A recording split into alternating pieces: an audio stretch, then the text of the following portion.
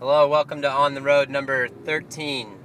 We did it on the road number 12, so if you're looking for it, it actually says it's still processing, so maybe I'll fix it. But if it's not up yet, I'm just going to summarize what happened.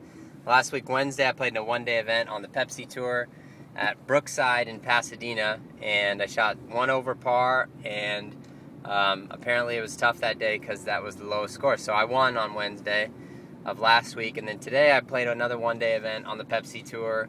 This one was at Arroyo Trabuco in just south of Long Beach, I guess, an hour and 10 minutes outside of LA, I guess. Well, I shot 75 today, and again, I think I was pretty fortunate that was second place.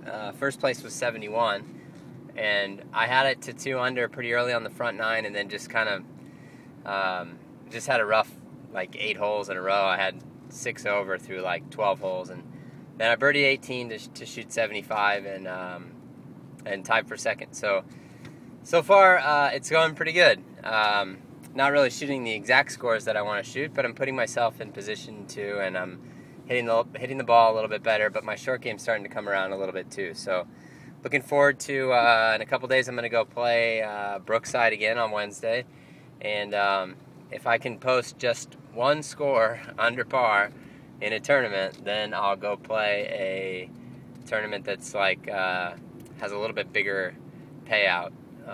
Don't get me wrong, it's nice to win $400, but it's not going to be a career at that. So anyway, hopefully I can get one under par on Wednesday, maybe have another win, and then we'll go from there. So I'll keep in touch. Talk to you soon.